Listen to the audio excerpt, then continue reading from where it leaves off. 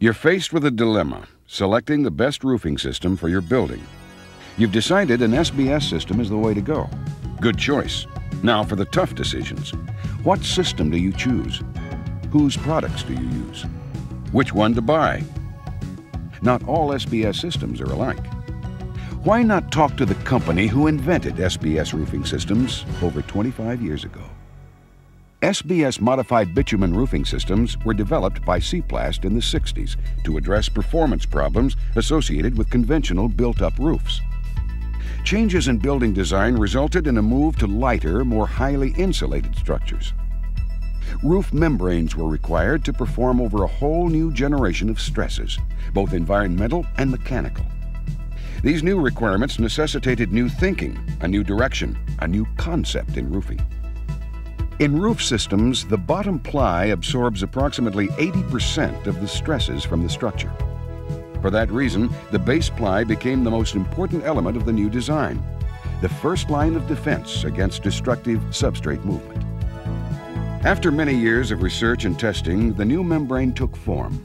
A new two-ply design incorporating a heavy elastomeric base ply, developed specifically to absorb stresses imposed by the substrate, and a highly weatherable elastomeric top ply, built to resist increased environmental abuse, including extreme heat and frigid cold, and formulated to resist the ever-present aging effects of oxygen. It was now critical to evaluate the new design. To accomplish this, a test was developed which would accurately duplicate the movement of the substrate. This new procedure, the Cyclic fatigue test, has since become a standard in the industry. The Cyclic fatigue test apparatus starts with a normal separation gap of 2 millimeters, is mechanically compressed to 1 millimeter, then elongated out to 3 millimeters. This process is repeated automatically over and over, expanded and contracted 500 times, all at -10 degrees centigrade. Through the use of time-lapse photography, we're able to record a standard 15-minute cycle every 4 seconds. When manufactured with a properly formulated SBS-modified bitumen blend, this roof system design easily surpasses the 500-cycle duration of the Cyclic fatigue test, as demonstrated by this sample of Palladium-2030. Its elastomeric characteristics exceed performance requirements. Unfortunately, no two-ply SBS-modified bitumen systems on the market today are the same. SBS blend quality and sheet thicknesses differ widely. The graphs tell the story. They depict test results both before and after aging. In each case, the Siplast product results are first on the left. As you can see, their superiority is obvious in such important areas as cold weather flexibility, elongation at loss of water tightness, and ultimate elongation. What does all this mean? Simply that on the roof where the product must perform, some won't. This competitive two-ply SBS system sample was assembled, applied, and conditioned exactly as was the Siplast Palladium-2030 sample seen a few moments ago.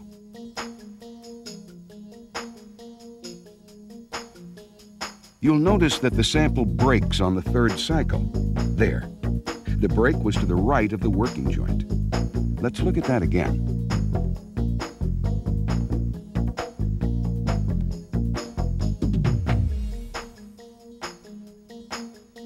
An overhead view shows it even better.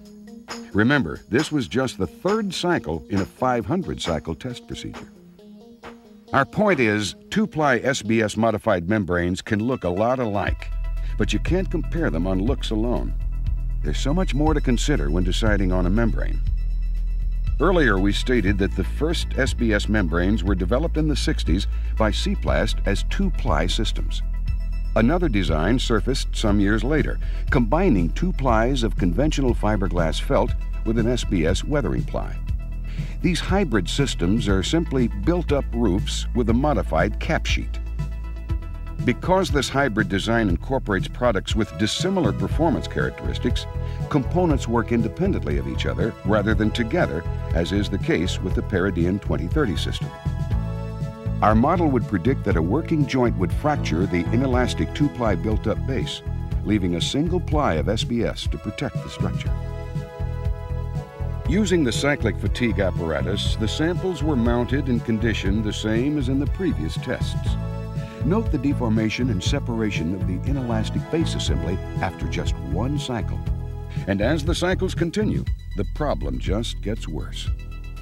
The cyclic fatigue test confirms the prediction. You're left with a single ply of waterproofing at the point of stress, the very spot where the roof is most vulnerable.